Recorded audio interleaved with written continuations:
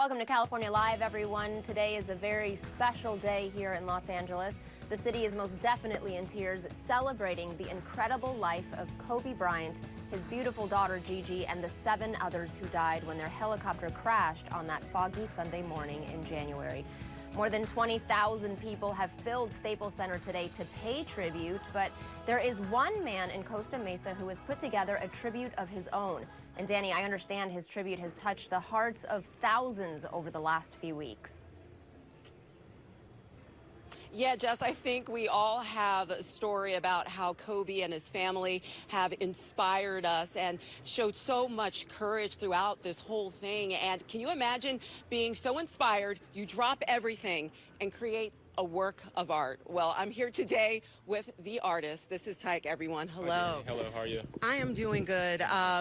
This is just beautiful. Thank you very much. It's breathtaking. Thank you. What inspired you to just stop and say, I've got to create this? You know what? When I heard the tragic news, I was pretty depressed and still am in shock. And so for 2 days, I couldn't do much work. So I just started sketching. And initially, I had this wall. I wanted to do a Laker mural about the team today, about the past team, just because I feel like they're going to win this year, and I know it. So I was going to do this. So when I heard the news, I decided to change it, dedicate it just to Kobe, Gianna, and all the victims in this tragic accident. So I stayed up doing sketches, and between work and taking my 2 daughters to school and being a dad, a parent, I had time to do this, and we started around midnight on a Wednesday night. Yeah. Well, Tyke, tell me that part about it. You're a father. Yes.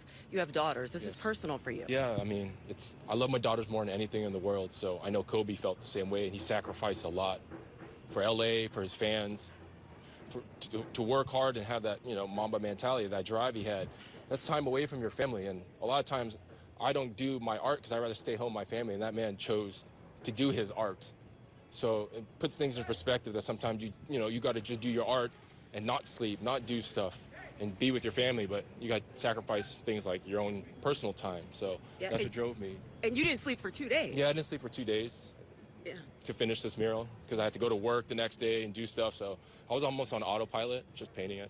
And tell me a little bit about the mural. We see that everyone's names are on this. Yes. Kobe and Gianna. I had, since Orange County, all the victims are from this town and from Orange County. I had my friend do some sign painting of all their names, and I have a lot of symbolism in here. I have 9 souls lifting into the heavens. I have Kobe's 8 is made up of 2 halos that are intertwined for him and his daughter. So that's my inspiration. Now, obviously, the Lakers logo and putting Gigi's name in the K was part of the plan from the beginning.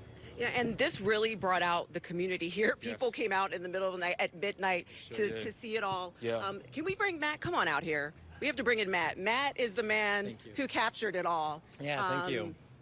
What compelled you to grab the camera? What did you see? Well, Bert called me, and he's like, hey, we're going to do this mural. I'd love for you to be a part of it. And I was like, sure, it sounds great. When? He's like, tonight at midnight. And so it was one of those things where, I'm a father too, so I was definitely impacted by what happened. And you start reflecting on life and the choices you make. And it was one of those things where I was driving home after a long day, but it didn't even dawn on me. Of course I want to be a part of it. It was an honor. And I came out here and we started documenting it, and it was amazing to see the community come out. It was amazing to see all these people just drawn to what was happening. And that was before any media, so that was just social media. It was totally organic, and it was amazing to be a part of that. Yeah, and I love this part of the story, guys. He called you at midnight. Tyke was like, we're going out there. Yeah, we had like a 2-hour notice. And same with him buying the paint and everything. I mean, it was go time, right? It was the only time we all had. And it was a good 36-hour, 48-hour run, but it was worth it. It was amazing to get an opportunity to capture it, and hopefully people can see what went into it. Yeah, and Tyke, do you realize the impact that you've made on this community? You know what? Initially, I just did it for myself and for the Bryant family and all the rest of the families, so they can have a place, not all the way in LA, but close to home where they can honor, reflect, leave flowers. So seeing the impact is overwhelming. It's been very humbling to see it spread and shared, and the kind words I get on Instagram means a lot to me. And people have left flowers and messages. It's amazing. Yeah. It's so beautiful. And this was happening night one. People were bringing things out and telling their stories and sharing their stories of how Kobe touched their lives. So it's amazing, just incredible situation. And people still out here. People have gathered here since the time that we started right now. And so this will stay here? Yes. It's not going anywhere? No. Not going anywhere? No. And I have paint. I can do touch-ups. People sometimes get silly and write on things, and I've touched it up already once.